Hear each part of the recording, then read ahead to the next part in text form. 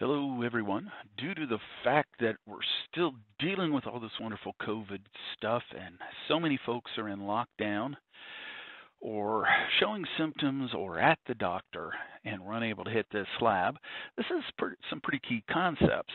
So I put together a very, very short, and I promise you, very short slideshow on the key concepts of using diversity indices and what this will mean in our aquatic studies. Please, if you haven't read the SQA article, and it's followed up by the Shannon Weaver diversity article, which this is all about, please do so. You will find those on the Blackboard page under Content Folders under the Laboratory Materials folder. Hopefully you recall from general ecology that generally diversity is the measure we use as how strong a community health. If we see a very diverse community, lots of species present, a highly interactive trophic web with a lot of alternative opportunities for what you can eat or where you can live and all this stuff, that's an indicator. I mean, this is a non sequitur. We can see that coming out of the blocks. Now, this idea of diversity, we typically are going to talk about that in terms of species richness. Just simply, I mean, when we reduce it to the simplest, we're saying what is the what species are present. If we look at two communities here, cunningly labeled Community 1 and Community 2, we would say, wow, Community 1 has 6 taxa, Community 2 has 3 taxa. So Community 1, we would have to say, would be the healthier community. In a way, this is what we're doing with the SQA type of indicators. We're simply saying the more taxa you have, the healthier the system, even though we're weighting it a little bit by what we consider indicators of good quality and poor quality. So we're dealing with the relative abundance of the species. How many? The more species, the better. And yes, this is undeniable. Usually, the more species, the better, the more diverse. The other thing, though, that we can look at once we make the step into quantitative sampling, where we're using equivalent effort and actually counting the number of organisms.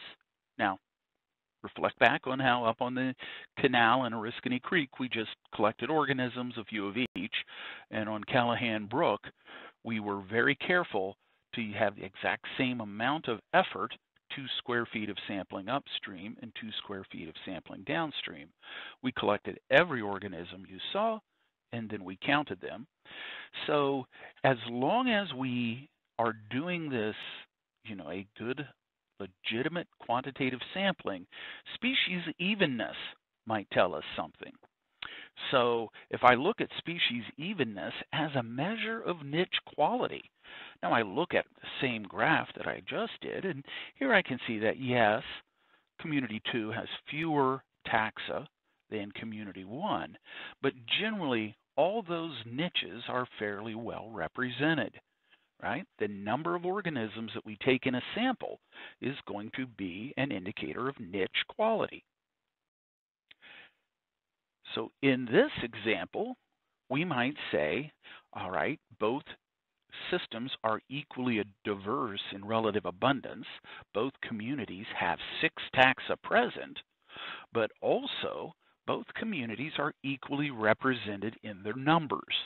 So these would be 2 comparable communities. In this example, we see something completely different going on. Now, we, in both communities, still have 6 taxa. So if we were doing an SQA here, we would get the exact same number. Say that taxa A is a group 1 organism and got 3 points, and B and C were group 2 and got 2 points, and then group D, E, and F group 3 and got 1 point, you would see that we would have 3, 7, 10. Both would achieve a score of 10 and appear to be comparable. But when we actually look at the numbers, we look at taxa A, say those are mayflies. Doesn't matter if you get 18 mayflies or if you get 4 mayflies. However many mayflies you get, it's going to have the same number. You'll get 3 points for that. So we want to have some better way to quantify this, because honestly, if we look at this, are these two ecosystems comparable? Community 1 has very equivalent strength in the niche for A, the niche for B, the niche for C. None of those have a competitive advantage over the others. None of them are favored. If all of these were food for some carnivore and a disease wiped out taxa A, the carnivore would then still have plenty of food for taxas B, C, D, E, and F. Now imagine community 2. There is a great disparity occurring here. Community A is very strong. It is in an optimal niche for the the community it's living in, the ecosystem it's living in is providing it an optimal niche, so it is flourishing and it's taking up, the bulk of its community resources. B, C, D, E, and F aren't doing very well. They're barely represented, very low numbers, very few of them out there. If something happened and took out taxa A, that would not necessarily spell. It could be a situation of competitive release. Competitive exclusion is no longer forcing those others down and they may take off. But if the ecosystem is just not the right habitat, if it remains a marginal habitat for them, we're in bad shape. So we can look at the idea of species evenness. The more even our species distribution is, that's going to be an indicator of more equity amongst the niches and a healthier ecosystem. So we want to bring in both of these ideas. There have been many efforts to come up with diversity indices, and the two that are most common are the Simpsons and the Shannon. And there have been several iterations of Shannon, and the one known as Shannon-Weaver tends to be, I don't know, my opinion, my observations, more commonly used. Now, keep in mind the whole idea of diversity and what this says about the habitat. Suppose you are observing a fish community, and in this fish community, you happen to observe 13 bluefish, 6 redfish, and 1 yellowfish. You don't know much about them. Trophically, ecologically, they're all about the same. You could make the statement that the bluefish definitely have the best niche. They are the most competitively strong. They have highest fitness. Redfish are moderate, and yellowfish are probably not in a very good niche. They are not competing very well in this community. But how can we quantify this? Almost every diversity index starts in the same place. Something we call probability of catch, which really is just probability. We use this lowercase p to indicate our probability of catch. And this is simply the number of observations in taxa I divided by the total number of observations. The idea would be that if you are in a class with 10 people and the teacher puts all your names in a hat, mixes them up, what is the probability of catch of your name being drawn? Well, it would be 1 out of 10. Because there's 10 of you, 10 names, 1 divided by 10, you have a 1/10 chance of being drawn, a 10% chance of being drawn, something like this. So, if we look at this, we have 13 bluefish, 6 redfish, one yellow fish. So our total catch, our big N, is 20. So our probabilities of catch, if you had all these fish in a collection, if you brought them in and had them in a bucket, swirled them around, and poor fish, and you put on a blindfold and reached in and grabbed one fish, what is the probability you would pull out a bluefish? Well, it would be 13 out of 20. You would have a 65% chance of drawing a bluefish, 6 out of 20, a 30% chance of drawing a redfish, and a 1 out of 20, a 5% chance of drawing a yellowfish. So this probability of catch is a good way that we can enumerate the representativeness. How well represented are bluefish? Well, 65% represented. The probability of catch is 0.65. So probability of catch is going to be our stepping stone for moving into this. We're moving into diversity indices. Simpson's index is known as the probability of similarity. The idea being that the more similar taxa, the more similar organisms of one taxa are present, the higher the weighting. And this is how it was used. And the formula for Simpson's is just the sum of the probability of catches squared. So you take 0.65 squared and 0.3 squared and 0.05 squared and add them up. Our data in this example can show us exactly the problem that can occur with Simpson's. If we look at our bluefish, then their probability of occurrence was 0.65. You square that, and you get 0.423. Still a big number compared to 0.65, so the bluefish are contributing heavily to the total index number. If you look at yellowfish, poor little yellowfish, 0.05. When you square that, you're going to get actually 0.0025. It rounds off here to 3, and so that's a little number. So if you're not well represented, your contribution to the index number gets even smaller. So if you start out insignificant, your probability of catch squared is going to make you even more insignificant. So that's the downfall right there, is that we're not weighting well. But this is what Simpson said. He said, if the more represented you are, then the more weight you should carry. But this is disregarding, the number of species, the species richness. This is giving a lot of weight to species numeric representation and not much weight to taxa niche representation. And the Shannon Weaver wanted to compensate for that.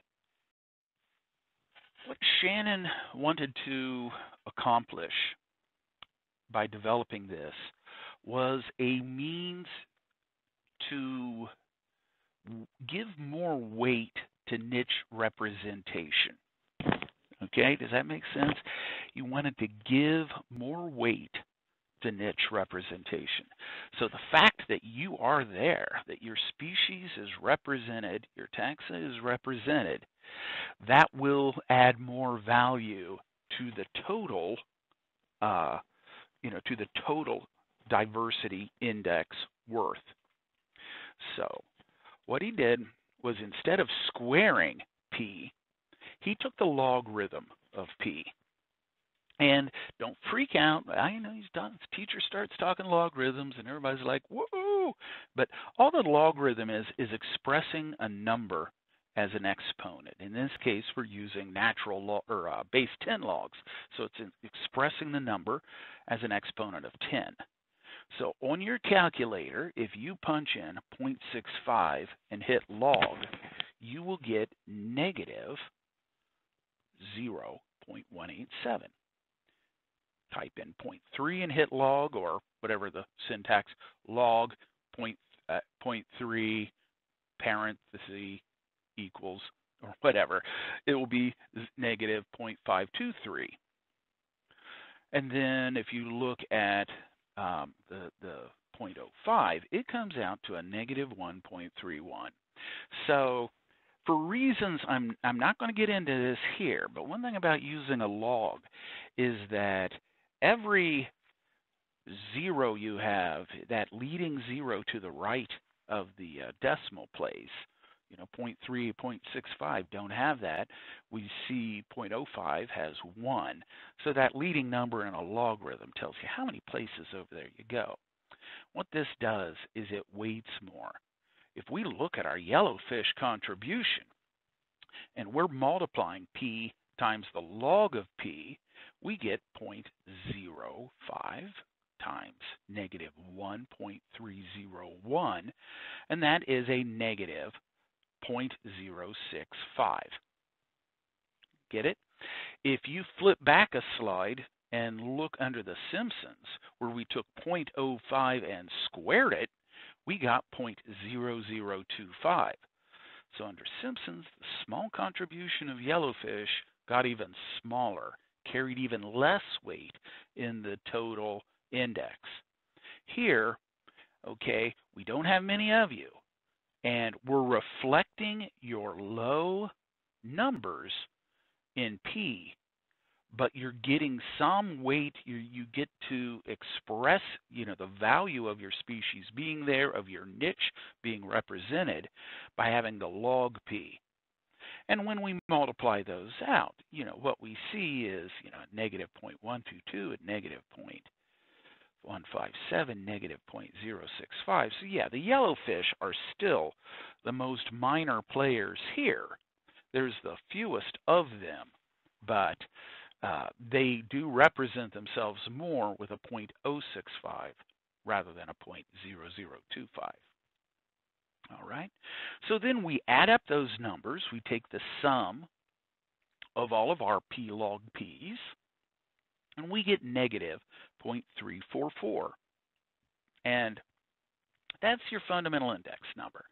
And because it's an index is a number that really doesn't have intrinsic meaning. The meaning an index has is the number we assign it. So what happens here is that they said, let's just get rid of that. They took the absolute value, or they multiplied it by a negative, because that number is always going to be a negative. And then they multiplied that by 3.32. Now, there's a lot of, why should we use 3.32? That's just a magnifier. It's like if you put something on a dissecting scope, I can't see it at 0 magnification, and you crank it up to 10 power magnification, now it's too big. You back it off until you find a level of magnification that works. So through experimentation, they determined that if they use a coefficient of negative 3.32, the first thing it does is it gets rid of the negative, and the second thing it does is it will provide Shannon-Weaver diversity values in the range of 0 to 10, where if you have just one species present, let's say you had 13 bluefish and only 13 divided by 13 is 1, the log of 1 is 0, and 1 times 0 is 0. You would have no diversity. So in this case, we get a diversity value of 1.14. And the idea here is that we are balancing the idea of species richness, how many different species we have, with that ecological integrity, the weight of their representativeness, how many are there. And this is a fairly commonly used indicator. Now let's give you some idea of how this might play out. Suppose you went sampling and you caught mayflies, stoneflies, caddisflies, alderflies, and time flies, and you caught an equal number. Now I used ones here. I said you got one of each. It wouldn't matter if you caught one of each, 10 of each, 100 of each, 1,000 of each, 7 of each, 13 of each. It would still be 1/5 for each one. So your probability catch is 0.2. You take the log. We see similar p logs. We multiply p log times p, and then we get a 0.699. We multiply that by negative 3.32, and that gives us a value of 2.3206. Now, down below, suppose you went in and you caught the same 5, but you got 1,000 mayflies. Look how heavily that mayfly proportion is. So here we have a great mayfly niche, but the niche is poor for everybody else. So even though they would have equivalent SQAs, we would get a very low diversity number for that. Okay? And by the way, this is pretty easy to set up on Microsoft Excel if you want to play around. You can use my numbers here as a reference. Now let's presume, or let's imagine we are looking at 7 communities, A, B, C, D, E, F, and G. Now, in community A, that was our most diverse, and we got 5 taxa out of there. Community G is the least diverse. It only has 1 taxa. Now, in each one of these samplings, each sampling of each community, we got the same number of organisms. We got 5 organisms.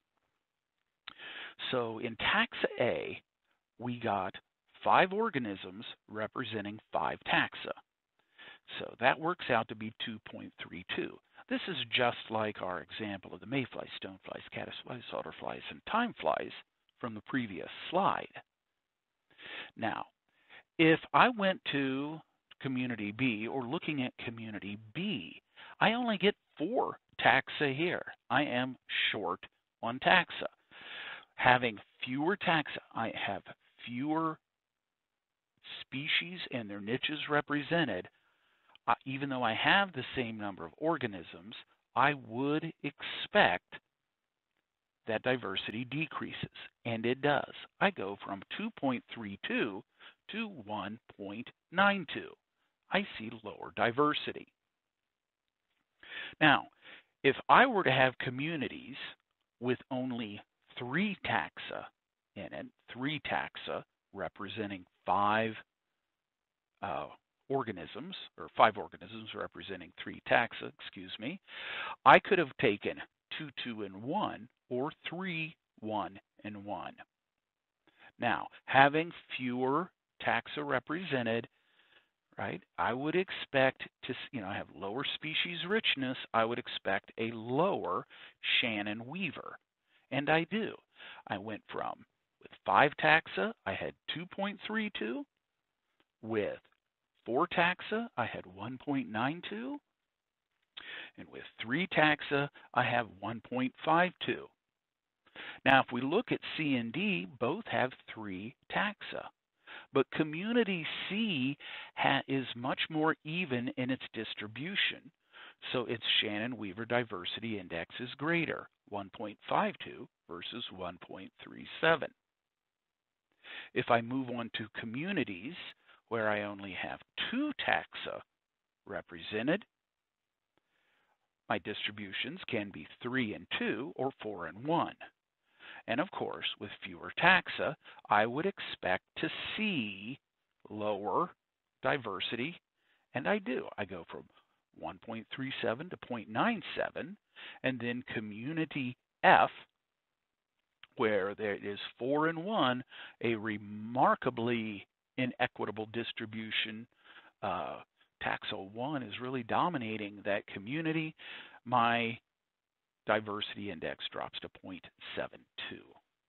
And then, of course, in taxa, or in community G, with only 1 taxa available, that would be, 5 divided by 5 would be 1. The log of 1 is 0. 0 times 1 is 0. So our community diversity is zero. There is no diversity. The Shannon Weaver article that I ask you to read, it's pretty short. It's 3 pages, and you will see much of all of this in there. This slide, I've actually did a cut and paste from it. This handout was developed by a guy by the name of Crunkleton, who is at Ohio State University, and created this as a teaching aid. And his big thing was pollution monitoring. You know, this was mid-70s. So his big thing was pollution monitoring. So he wrote this strictly from the aspect of pollution. But we can broaden that concept, or broaden our definition of pollution. You know, what is the impact? What has occurred upstream and downstream from the campus and aquaculture center inputs to the creek? What would happen to the ground cover diversity before and after a clear cut?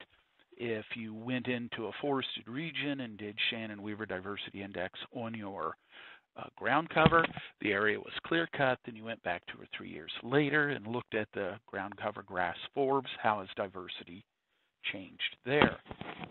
One year, a long time ago, for a project, I had students go over to the College Nature Center, and they would go twice a week. They did this for 2 months, and they were observing and counting the birds using the bird feeders at the Nature Center. And there was always very consistent numbers and species. And then there in the spring, they got this peak of where the Shannon Weavers jumped way up. They were monitoring the spring migrations. So they were able to use Shannon Weaver. So when we're using this for monitoring, when you're using Shannon Weaver for whatever purpose, generally a single diversity value is meaningless. Its usefulness depends on comparisons with other calculated values. I could go in and, if you look down at E there, I can say, all right, values will range from 0 to 10. If it's less than 1, it's pretty severely polluted or impacted or mitigated. Values 1 to 3 are moderate. Values greater than 3 have little or no pollution. Or, you can just simply say less than 1, an unhealthy ecosystem, 1 to 2, a moderate ecosystem, 2 to 3, average, and over 3, very good, a healthy ecosystem.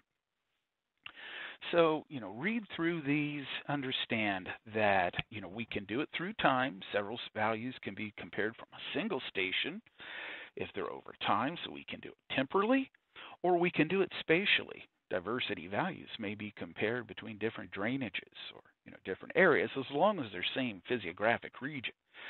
Don't expect to have much meaning if you're looking at the benthos in a first order, or if you're looking at the benthos in a stream in New York and a stream in Florida. You're going to have completely different benthic assemblages. And also, diversity values change with stream order. So, it wouldn't have much meaning to take benthos out of Callahan Brook and compare that diversity with benthos out of the Susquehanna River, where the Chemung flows into it. That's huge, 6th, 7th order river. So keep these in mind. Now there's one last slide here I think I want to give you. This is an exercise on calculating Shannon Weaver Diversity Index that we did in the class. So I would like you to go ahead and work through this. I'm providing you all the numbers so you can check your math. But it's fairly easy. The first thing you do is need to determine your total number. So if the column of N, add those up, you should get 134. 2 divided by 134 will be 0.014925. The log of that is negative 1.826075. When you multiply P and log P together, you will get 0.027255. Do that for each row. Notice that if you have multiple rows where there's 1, you don't necessarily have to uh, recalculate that. So the row that has 4, then all the rows that have 1, calculate it once. Once you have all of your P log P's added up or calculated, you add them up, and then you multiply that times negative 3.32, and that should be your H prime. Do that, and you should be calculating Shannon Weaver correctly. If you have any questions, as always, email me, put it up on the course room, on the bulletin board, come to office hours. I'm here.